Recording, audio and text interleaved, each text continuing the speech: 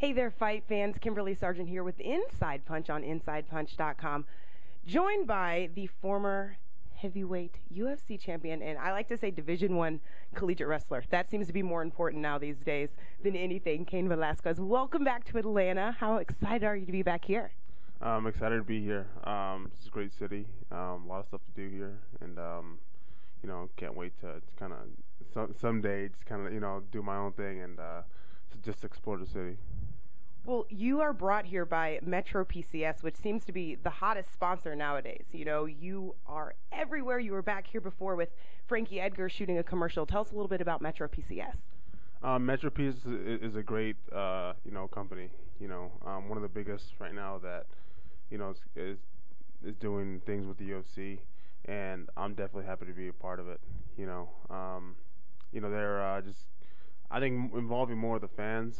One of the companies involving more of the fans in their sponsorship, where people having Metro PCS on their phones. Will actually have special content of us training, interviews, stuff like that. So that really gets them involved. It seems cool. I feel like they're stepping up. There's competition, of course. There's the T-Mobile, there's the Verizon, but they're coming out with the hottest phones. I'm not an iPhone girl. I'm a Droid girl. So Metro PCS, right up my alley. Is that how you feel? Definitely. They got really great phones, 4Gs. The great picture quality. Pretty much have everything, and for just a great price. I think that's really good for people nowadays, to have good phones with great prices. Definitely. If Metro's in your area, make sure you check them out. Well, your last fight, you just came off of a nice victory against Bigfoot Silva. Walk us through that. With Bigfoot, we've had two guys in our gym to fight him already. So we kind of knew what he did, and just one thing that we saw early on, especially with versus Bigfoot and Daniel Cormier, is he likes to kick early, especially down to the legs and everything else like that. And that being the case when we're really dry, we just said, hey, if he does that, we'll just catch the leg and try to take him down. And we did that right off the bat. He kicked low, took the leg, took him down, and in that position, I know he's durable.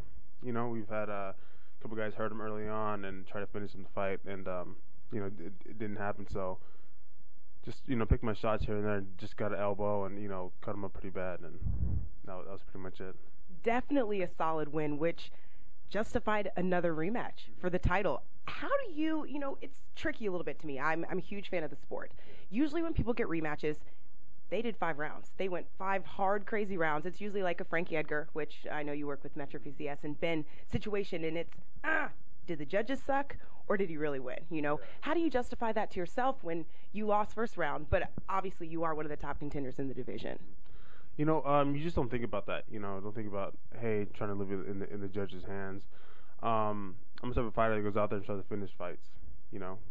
Just put all I can into each round, and just hope for the best, and that's it.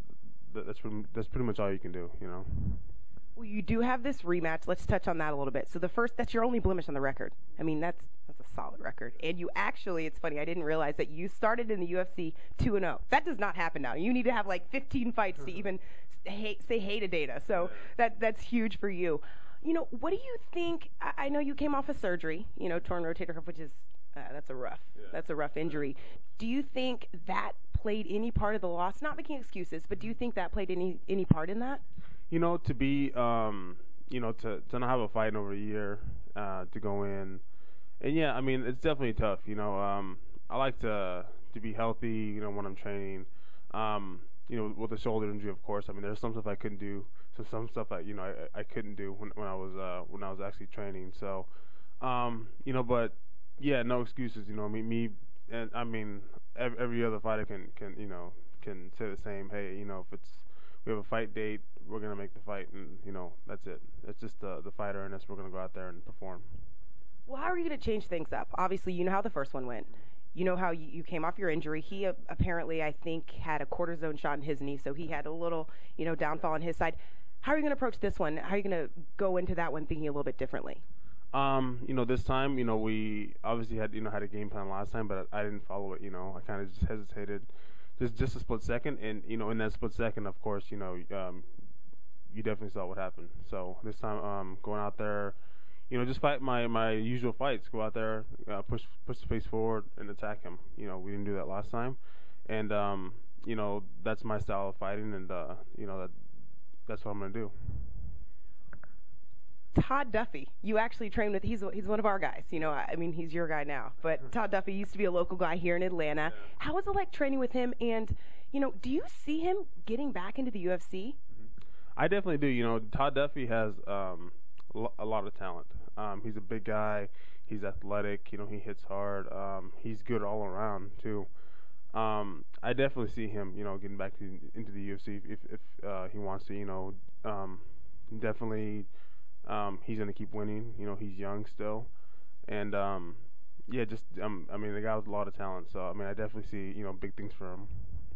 Well, in December, after this fight, I actually had a chance to catch up with Alistair Overeem. I covered an event in CFA in Miami, and he said as soon as he's off his suspension, which conveniently is after your guys' fight, which is December 29th, my birthday. Make sure that's a birthday present. I want that present. You better win. He said he wants Junior Dos Santos. I don't know if he's saying he's assuming Junior Dos Santos is going to win, but he's saying that's who he wants to fight. Who do you think should get the next title shot, whoever wins? For that, it's up to the UFC to decide. Definitely, it all depends on the fight versus Dos Santos. That's pretty much all I'm thinking about. Not who should get the shot afterwards or what. I'm just, I want Junior. I want to beat him, and that's it. I can't wait. Before I let you go, I kind of want to touch on the Mexican heritage. You're headed actually to an event today, which is it's going to be mainly the Mexican heritage. My co-host is a huge boxing fan, so to him, Mexicans love boxing. Yeah. You're making Mexicans love MMA. Yeah. How do you attribute that to it? It's just just the sport itself. It doesn't matter where you come from. You watch the UFC, not even knowing the rules, you'll automatically get attached to it. There's just it's just so exciting. There's so many aspects to the sport. I think that's it. It's just so exciting. You can just watch it and be like, hey, there's punches, kicks, knees, elbows, takedowns, everything, and I definitely have seen, even in Mexico when I've gone down there, the fan base has definitely grown, and they're just big fans of the sport, and I just see it growing continually everywhere, and in every country, it's growing. I want to add in the last question is a fan question. I noticed that all of our videos, you always have the people that are supportive, and then you have the haters. I call them keyboard warriors because I train. I've been training since like 2004, and I know that there's some fat girl on the other side making fun of me, talking crap. And we found a good question. Through all that, we found a really good question from a fan out there. His name's Dave Robertson. He's local.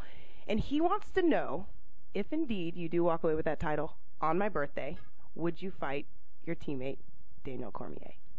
Daniel is thinking about coming in and going light heavyweight, when he goes into the UFC. For that, it's like he's a friend, he's a coach, he's a teammate, Man, if you want to see me and him fight, come Monday, Wednesday, Friday to San Jose. We fight those days all the time. You can come in and watch. We fight all. We're training partners, so we fight all the time. That's pretty much it. He's a great friend of mine. He's my coach, and that's it. That's a no. That's a no. Don't want to fight him. I'm not going to. But I think he might be going down, to light heavyweight, and definitely do big things there for sure. Well, I can't wait. You heard it first. He's not fighting him. He's walking away with that title on my birthday, December 29th, for Cain Velasquez. I'm Kimberly Sargent and Metro PCS. So nice to meet you. Thanks so much for tuning into Inside Punch on InsidePunch.com.